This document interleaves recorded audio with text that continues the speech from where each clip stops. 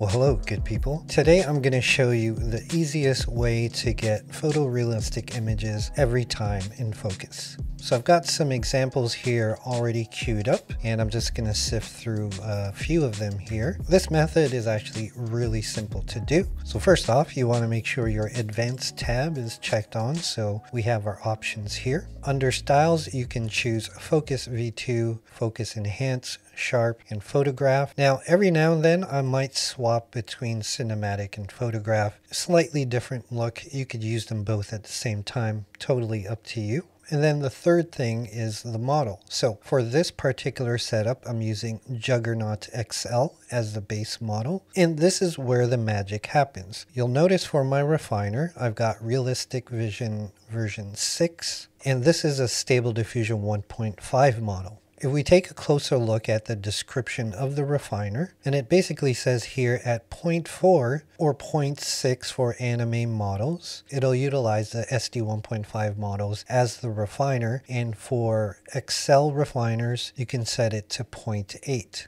Now, those of you that don't know, natively Fooocus is mainly an SDXL platform. However, with this hack, in theory, you can get the results of a Stable Diffusion 1.5 model. And the reason why that's important is because you might think, why not just put the Stable Diffusion 1.5 model in the base model? Well, it doesn't work that way because the pipeline is an SDXL pipeline. So without getting into all the details, think of it as a hack to use SD 1.5 models. Additionally, as an option, I've put in the SDXL offset LoRa with a weight of 0.5. Obviously, you can experiment with other LoRa's, but I find this setting works best. Now, what I'm going to do here is show you the differences. I'm going to uncheck random so that we have the same seed, and I'm going to process this image with this workflow. Then I'm going to generate the same seed with SDXL base and refiner and show you the differences. So here's the result of the current setting. And now I'm going to switch it to the SDXL base and refiner. And we're going to bump this up to 0.8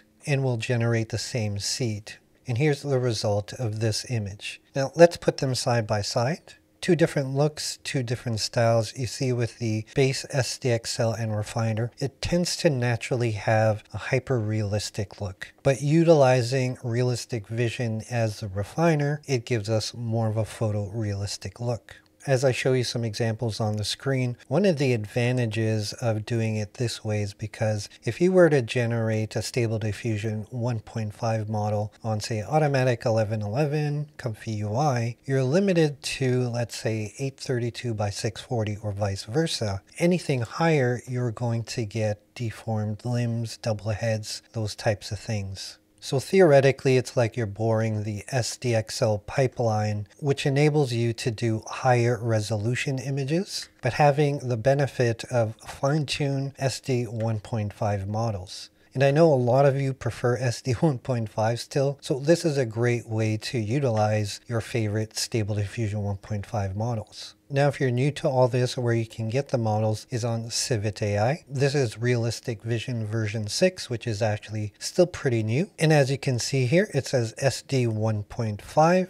This is another photorealistic model that works really well called Epic Photogasm. There's another one called Epic Realism that I quite like from the same developer. And all you would have to do is download these models and put them in your checkpoints folder like you would any of your other models. Now, of course, you can experiment with the base model. In this case, I'm going to use the Dream Shaper XL Turbo one. Now, as far as I know, if you put it on extreme speed, it's not going to work too well, so just leave it on speed. But so far, the turbo models aren't exactly optimized yet, but I believe it will be soon. And for the refiner, we're going to use Epic Realism. We'll bump this back down to 4. Now, you can go up to 0.5, 0.6. It's really up to you. We'll leave the same LoRa. Let's do 4 images this time. And by the way, in case you're wondering, my negative prompts are very minimal, ugly, deformed, text, and watermark. You really don't need too much of it. And this also works great for half body and full body shots too.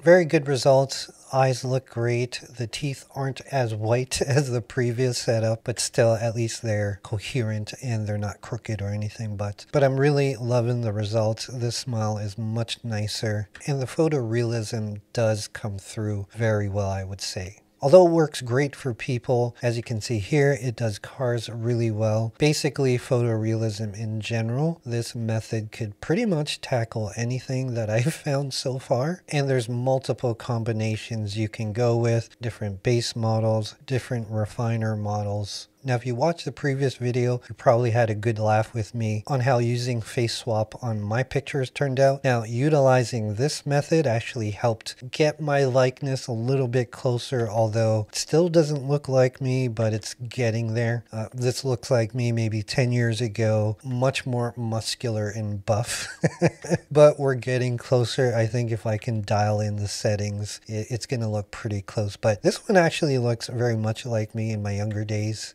This one too, but I'm definitely not that buff, that's for sure. Now, if you happen to not see that video on face swapping in Fooocus, make sure to check it out right here. Until the next video, my friends, I'll see you when I see you.